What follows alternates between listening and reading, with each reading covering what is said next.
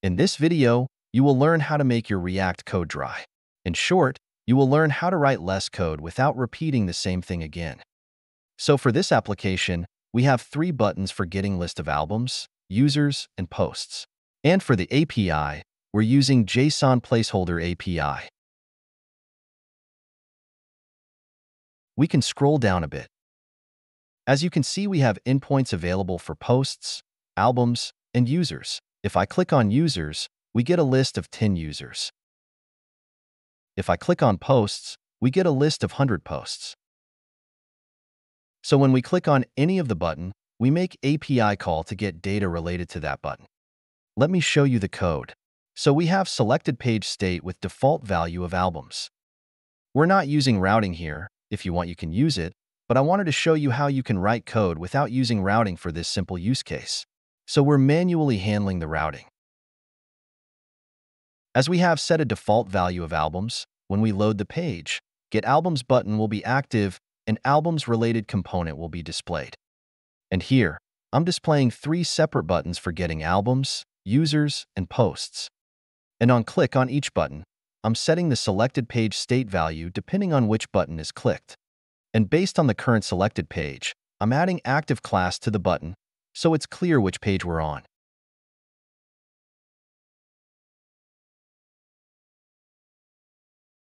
And here, depending on the selected page, I'm displaying the corresponding component, which displays the data coming from the API. But as you can see, the component code is becoming large, and if we decide to add more conditions here, then it will again increase. So if I want to display comments from the API, then I need to add one more condition. And here I will display comments component. And if later I want to display to-dos, then again I need to add to-dos condition. So the code will become unmanageable, and for large applications, this is a common scenario. Let's say you have a list of icons, and on click of each icon, you want to display different components. Then writing code like this will become headache, and the code will become difficult to debug and test.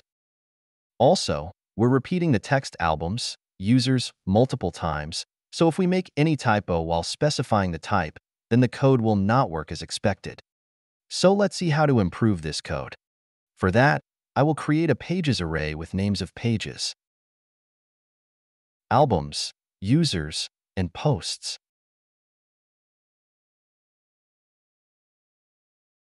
And based on that, we can display the corresponding component. So for that, I will declare a components object.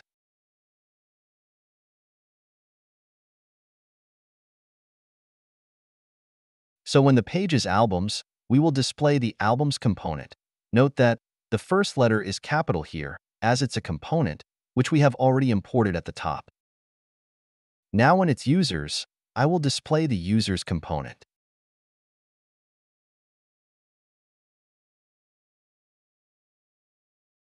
And for posts, we can display the post component. Now instead of manually adding these buttons separately, we can loop over the pages array and display the corresponding button. So we will use array map method here.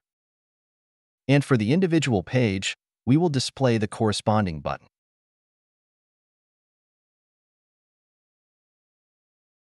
Now instead of the hard-coded albums text, we can use the page parameter value, which is coming from the pages array.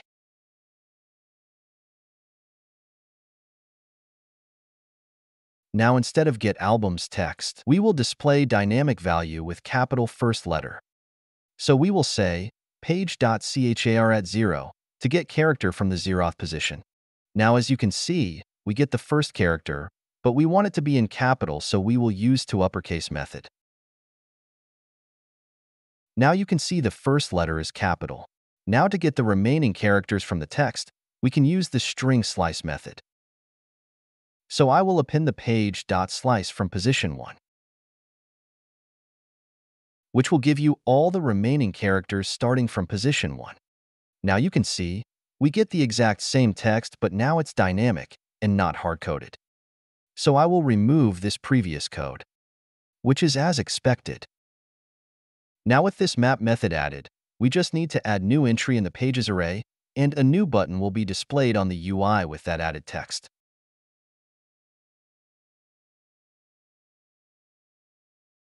Now for displaying the component conditionally, let's declare a constant, selected component equal to components of selected page.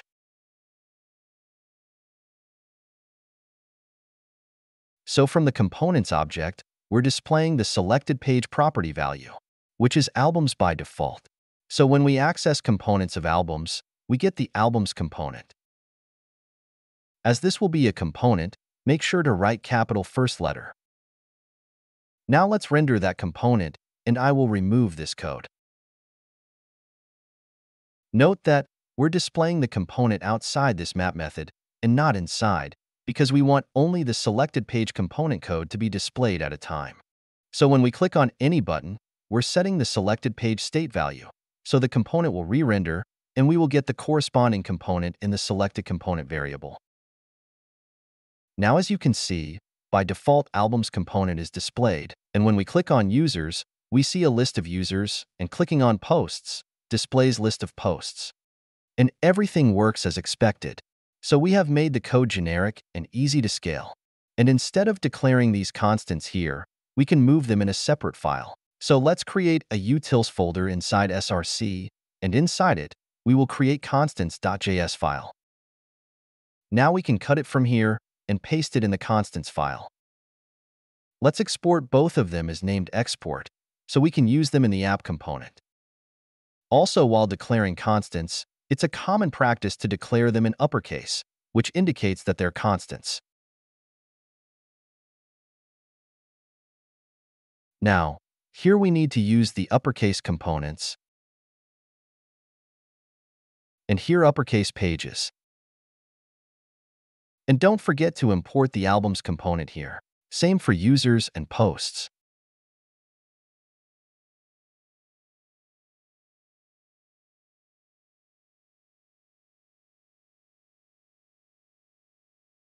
Now, if I refresh the page, you can see it still works.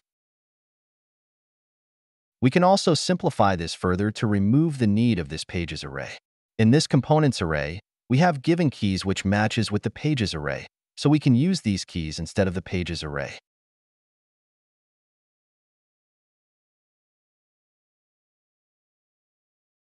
So let's remove the pages array. Now in the app component, we can use object.keys of components.